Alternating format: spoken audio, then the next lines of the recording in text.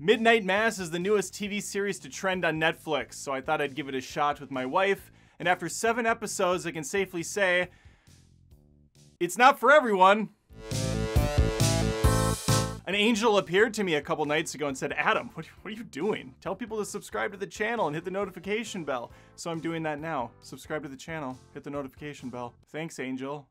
The show's called Midnight Mass, so I was already a little bit hooked because I love Billy Talent and they have a song called Devil in a Midnight Mass. They have no relation to each other as far as I know, but I love both. Let's get that out of the way right away. I started out by saying this show's not going to be for everyone, and that's probably even an understatement. The series is 7 episodes. They're median length. They're about an hour, maybe an hour plus on some, and it is a slow burn. And when I say slow, I mean it, damn it. There are some very lengthy one-on-one interactions where people are talking for what feels like an eternity. And the stories they tell aren't even that interesting, but what makes it kind of different than most other shows is the way they talk.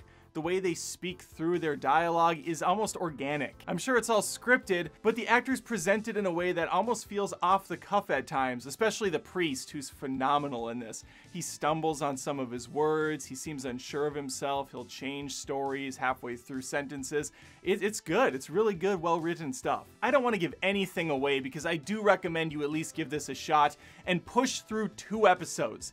The first one is tedious to get through with very little happening, but the second one starts to really ratchet things up. So a very quick overview on this thing. It takes place on the island of Crockett. It's very small, it's got a tight-knit community, but it's one that's been fractured over many years of hardships, both internally within each individual and the town as a whole, thanks to an oil spill. There's nothing for tourists here. No one comes to this town except for a brand new sheriff. Sheriff Hassan is the fish out of water character. He and his son moved here to try to start a new life in a smaller, secluded area.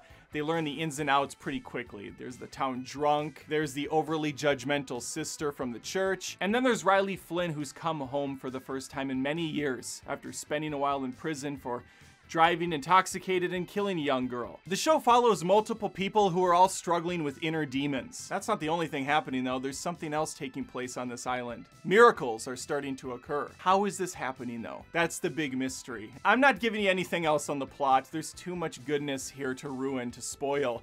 I just want to say give it a shot. I did. I wanted to walk away after the first episode and a half. I thought, this is so lame.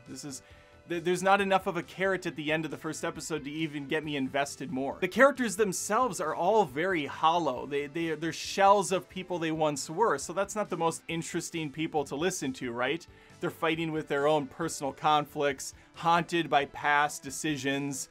But there is a looming, ominous threat. There is a supernatural event taking place that's questioning people's faith, or maybe solidifying it. The Bible stuff in this is fascinating too. It's not just this black and white bullshit. It really goes into specific scripture and how people interpret it and look at it, and the ways they will bend it to their needs. The ways they will look and say, oh, you know what?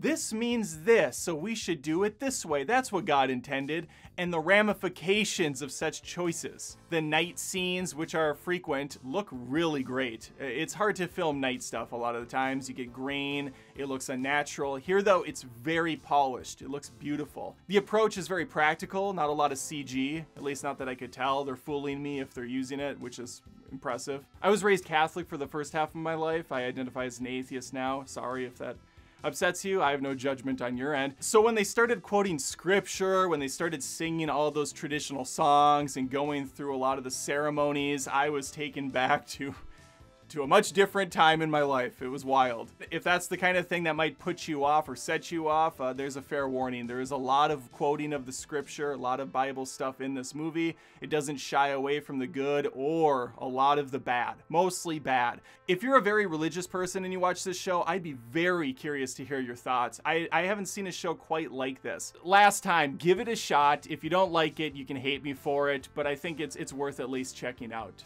I'm watching Squid Game now. I'm only like half an episode in with my wife, so we're going through that one. I'll review that probably in a week or so when I get it done, in between movie reviews. I encourage you once more to subscribe to the channel if you haven't, like the video if you had a good time, and hopefully I'll see you stick around. Hey, since you're still here, maybe think about joining me on Patreon at patreon.com/AdamDoesMovies, or you can join right here via YouTube. There's a join button. It's just a way to say, you know what, Adam? I don't go to church, I don't give to the donation box, but I'll give to you. You're doing a good job. Why don't you take $1 a month or $5 a month to keep your passion project going? And I would say thank you. God bless.